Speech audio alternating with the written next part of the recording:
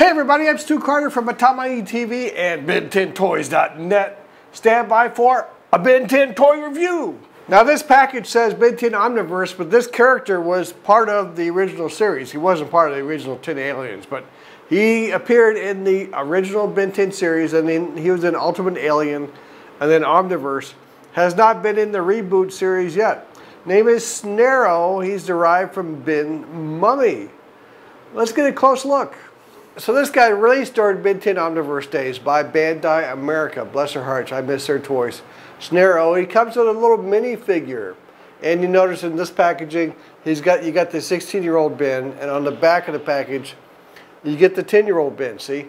And these are the other characters you would get in this release. And I've got some of these. I had Ben Mummy, but I think he's in storage. But you could, see now, is this Bullfrag and that's Sock Squatch, right?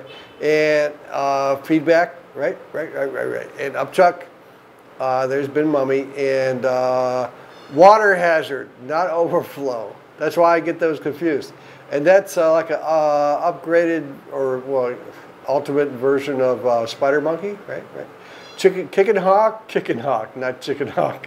Kickin' Hawk, Gravitack, this little gravity thing in his chest, and Diamond Head, right? Who is this? And I got that character up here. He's on the tip of my tongue, but I can't remember. I do have him though. Oh, is that Jury Rigged? Yeah. Okay. And see, and you get the minifigure, and it will work with this Omnitrix Shuffle. See, that's how they get you. That's how they get you. You got to buy the toy, and you get the minifigure, and then you got to buy the Omnitrix Shuffle. What do you want to? What do you want? Of course you want to. And it would unlock a voice. You put it on the shuffle, and it would unlock a voice. Now, I may have one around somewhere, but I'm not going to review that today. But I'll save that minifigure, of course.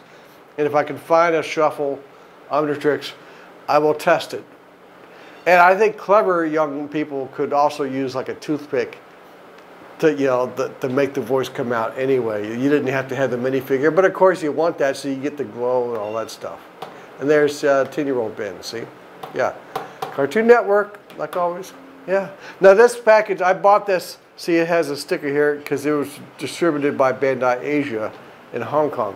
I bought this in the Philippines, very used. It cost me $5. Now, you might, if you're in North America, you might find toys like this in garage sales or used toy stores, discount shops, maybe. You have to really look, okay? Because these haven't been out for years. So, don't expect to just pick one up. All right. You ready to take them out? All right, let's get them. Oh, before I forget, this was by request from Minion Boy 6000. Minion Boy 6000, thank you for requesting this. I'm glad I had it for you. So here you go, out of the box.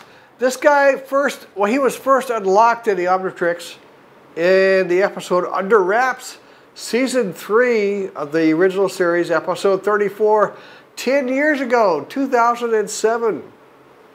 His first appearance not long after that, Episode 37, Season 3, in April of 2007. He's changed through the years. In the original series, his eyes glowed green. He had the Omnitrix on his shoulder, and he had the Pharaoh headdress as now. And then he changed a little bit more. Ultimate Alien, he was much taller. And then in Omniverse, he had this final form. Composed of bandages, he could reshape his body at will, split apart to dodge attacks, and then reform to counterattack. He can recover, regenerate easily. Ben learned, he had some trouble learning, but he learned he could extend his bandages from his body, make a wall. Yeah, Ben Mummy, did I say Ben Mummy? Yeah, Snare Oh is frail, but he has enhanced strength, agility, speed. He can survive in space, and by reducing himself to a single bandage, he could slip under a very tight space, slip in through a crack. Uses bandages to cushion the fall. Weaknesses: susceptible to strong winds and suction powers. The bandages will break, and Ben gets tangled in his own bandages sometimes. And this guy's got good articulation. I mean, knees and hips, right? Right. No, not in the foot or the ankle. Elbows, and then nice with the shoulder. Instead of trying to put it inside the shoulder, they just make the whole shoulder move. See that? That's kind of a, saves some money and gets the job done. Of course, the head turns, and but you don't get like turning wrists. You don't get ankles that flex. But you can see easily, and he's got really big feet, so it's easy to get a running pose. See, and he's got the little peg holes in the bottoms of his feet, just like a lot of these figures do. And nice colors. I like the gold. You don't see gold in a lot of these toys. In fact, I can't think of when I've seen gold used in a Ben 10 toy. Do you guys have anything in mind that's like that? Hey, no, I said he stood up. Usually, no, he doesn't. But can anyone else think of a Ben 10 character with gold?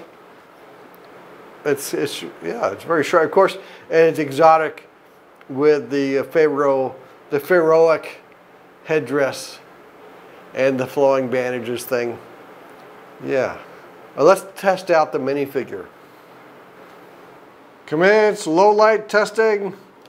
Oh, it's Snare Oh. That's pretty nice. I always like those. Now let's look at Snare Oh on his home planet.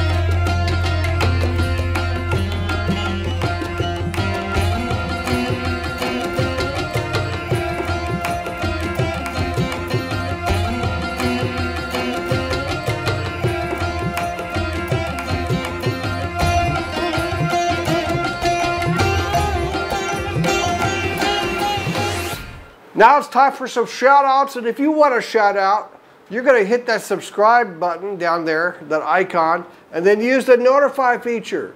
Tell me in the comments. Tell me you use notify in the comments, notification squad. Otherwise, I won't give you the shout out because I'm mean. Today's shout outs, Exquisite Orange and Elizabeth St. John. Aren't you a movie star? Until next time, have a great day.